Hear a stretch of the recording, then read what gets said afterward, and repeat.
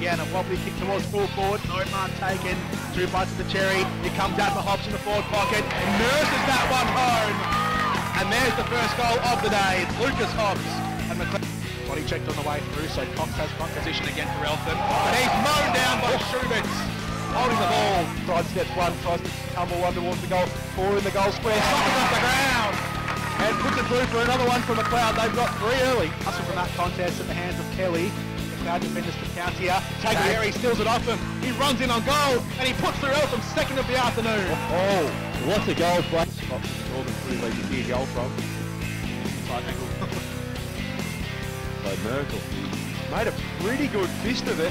I'll tell you what, that is an inspirational goal from the skipper. Sensational job. Side 450 here for Elton. He goes long to a one-on-one in the pocket. Williamson was the target. The front position was Stephen Kelly.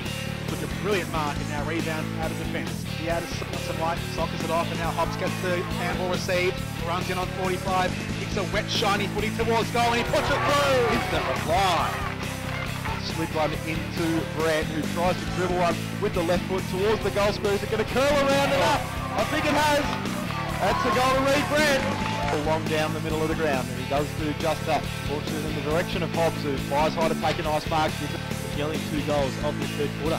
Behind the Panthers in this turn. Kick up towards centre half back. Hobbs went for the fly and brought it down. What a leap. He brought the ball to ground, painted now, swings one around the corner, gets it up towards Brand. He takes a good one-handed mark. Wasn't that lovely bit of work? Paddy Martin's able to clear the congestion with a high up and under kick. Core meets it and takes the mark of the day.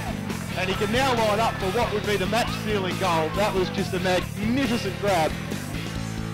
Tough kick. Merkel had a similar one in the first quarter. Slots it. And McLeod are through to play Greensboro next week in the semi-final.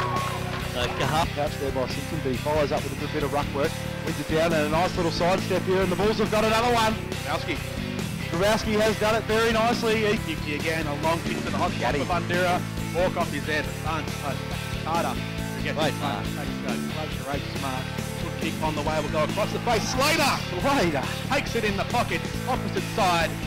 And that was a great mark against 3 Northcote Park defenders. He chips it backwards for Moorcroft. Bounces up, McLennan gets back on the end of it again. Campbell's further forward, working his way through traffic. Campbell hooking that one around the body towards goal. And it goes straight through for Northcote Park. Here side wing, Capillari volleyball down to Campbell. Campbell can run in on 50. Loads up from the line, kicks towards goal. It might bounce through, it bounces once. And Northcote Park fill the margin back in. In the goal score, he's not going to favour Carline, but he's worked hard. He's done nicely. He's got it to Lord, and Lord's got 4. The Bulls this here hooks that one around the body towards full forward. Shaw out the lead, takes a strong mark. Mark of the day. He led out hard from the goal. Taking this flare as Shaw comes in, and for his 3rd, he's done it. It's a sure thing. Aaron Shaw puts another one. Wrong player taking it. Simpson goes short to Moorcroft. The mercurial Moorcroft on the left foot bangs a long one up towards the dangerous area. Is that going to swing through for a goal? Don't tell me. Absolutely no way. Gary Moorcroft. James Lord will go back and line up for goal number 7. Deep in the gutter. He knows that there's not much time left on the clock. He goes quickly on the right foot and kicks truly.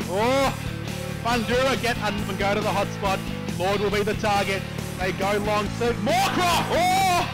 Out the back, Gary Moorcroft drops to his knees and takes the mark 30 metres out, directly in front. Well, the ball will be taken off him for the game, potentially, if this one goes through. You wouldn't want anyone else with this kick, Jordo. Well, it was going to be one Essendon player, but it's the other. Ricky Dyson, directly in front, to put the Bulls up by a point. He's hit the very tip of the post. Are you kidding? He's hit the very tip of the post. It nearly stuck it half, that's how hard he hit it. To the ground. And there it is! The Northcote Park Cougars are going to go through to the semi-final to play Eltham next week, and the Bulls, in the most devastating fashion, with a Ricky Dyson poster with just a minute to go, fall desperately short. Can you believe it? What an amazing game of footy here in the elimination final here in the Northern Football League.